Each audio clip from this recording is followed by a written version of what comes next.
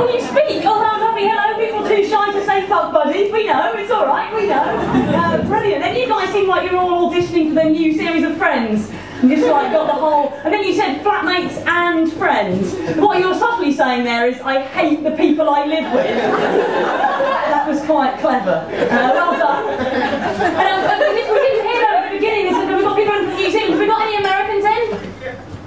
When somebody said yes, I thought, oh, no, oh, you're grassing your friend up. Hello, Doc, have you slipped under the radar a little bit there? Which part of the US are you from? No, I don't know about it.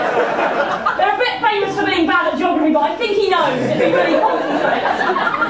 Go on, is it in a northy bit or a southy bit? Yeah, north. Yes, a northy bit. Okay, that's about as much as we can hope for, isn't it? And have you been to comedy before in the UK?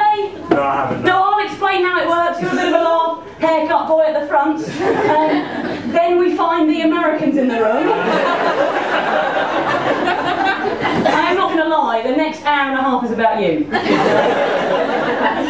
right, a lot of comedians say mean things about Americans. I'll do it quickly, we'll get it over with, then we can move on with the show, right? This is true, I read it in the paper.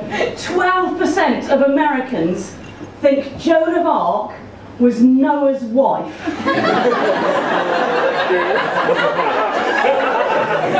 Don't worry, I'm going to explain. She was a French woman, so we burnt her. Oh, a few fans of burning the French. No, in fairness, I actually shouldn't say mean things about Americans, right? My other half is American, and he said something recently, though. I think you'll agree, this is outrageous. He said, there is nothing you've got in Britain that we haven't got in the US. But is that a bit much? Yes, that's a bit much. There's nothing you've got in Britain that we haven't got in the US. So I took him to the Cuban embassy.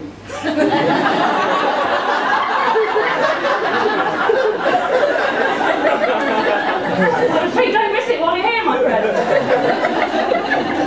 But I should have only warned you when I came on, you are actually watching, I'm going to shock you, you're actually watching a controversial act. I have had, 2 weeks ago now, I have had a formal complaint made about me.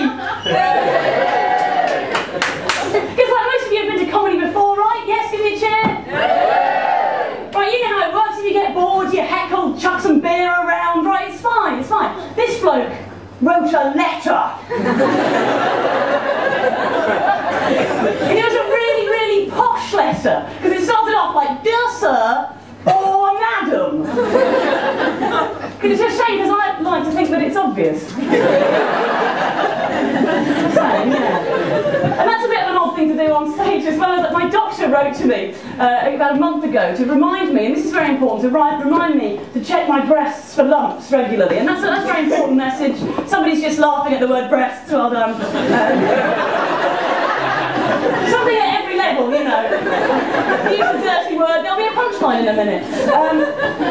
Anyway, literally this is true. She wrote in the letter, she wrote, there is no need for a fancy routine.